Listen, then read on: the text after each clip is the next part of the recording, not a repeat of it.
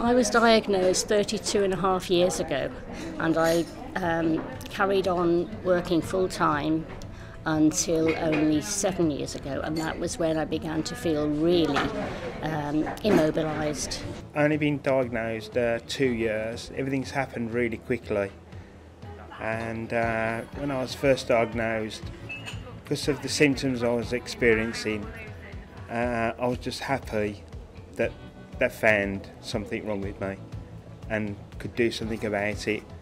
So I was quite relieved, actually. I was diagnosed just 5 years ago. I was into my early 50s then.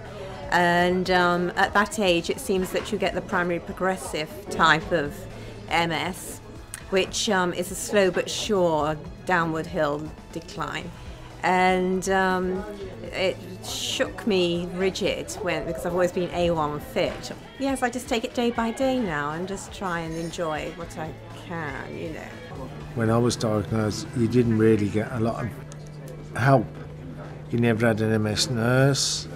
It was like you went for your MRI scan and your lumbar puncture. You've got MS, ta-ra, and that was it. But these days it's completely different because we have MS nurses. You can see a neurologist, you know, and it's much, much better. When I was diagnosed, it was total shock. I thought it couldn't happen to me because I was a PE teacher. I was active. Why have I got this, you know, sort of thing. And as Brent says, there was nothing.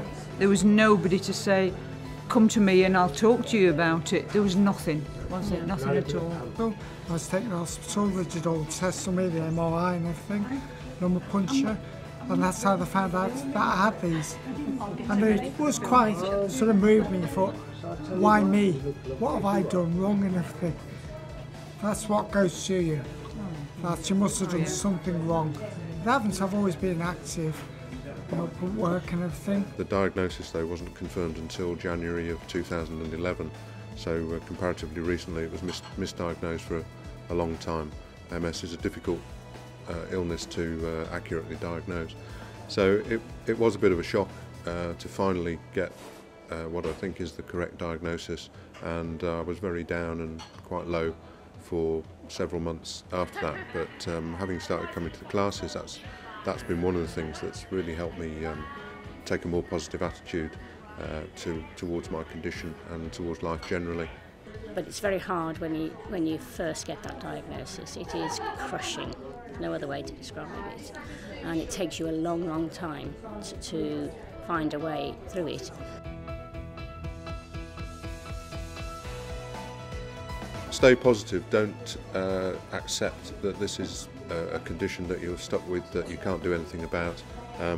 There are lots of therapies that can be helpful, but a positive attitude is the most important thing. Exercise is really helpful. It not only helps the condition, but it helps your state of mind as well.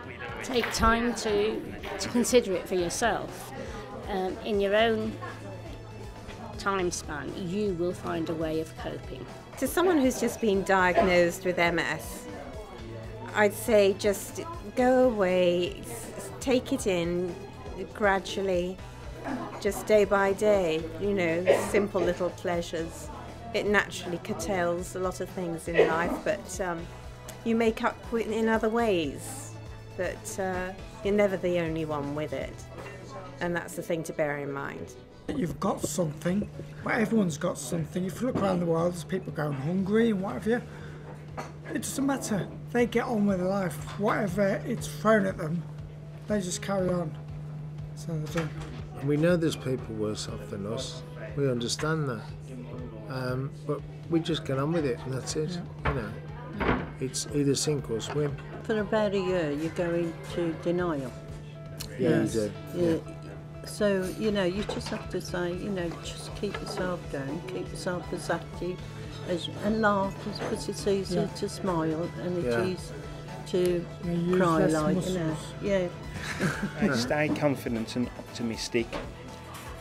The way things are developing in the big world, I'm sure there'll be a cure or something along the line if not just to stabilise people and make people better. It's not the end of the world.